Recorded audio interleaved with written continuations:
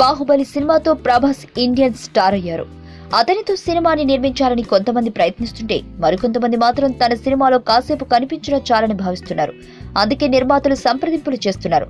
అలా ప్రయత్నిస్తున్న జాబితాలోకి షారుఖ్ ఖాన్ చేరారు. బాద్షా హీరో కదా, నిర్మాతల జాబితాలోకి ఎందుకొచ్చారు? అదే కదా మీ ప్రశ్న. అక్కడికే వస్తున్నాం.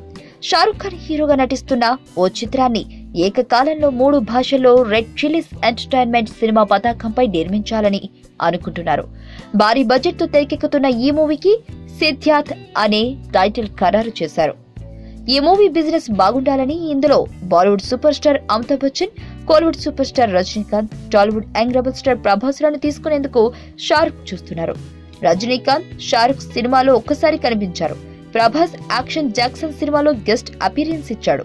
సో వీరిద్దరితో పాటు అమితాబ్, షారుఖ్ సినిమాలో నటించడానికి ఓకే చెబుతారని బాలీవుడ్ మీడియా కథనాలు ప్రచురిస్తున్నాయి.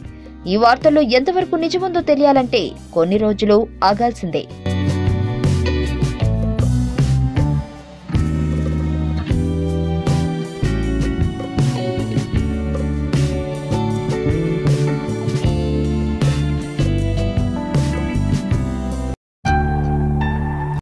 ఈ లెఫ్ట్ వెళ్తే అనన్య వాళ్ళ ఇంటికి షార్ట్ కట్ తెలుసా నీకు? ఏది ఆగల? అదే.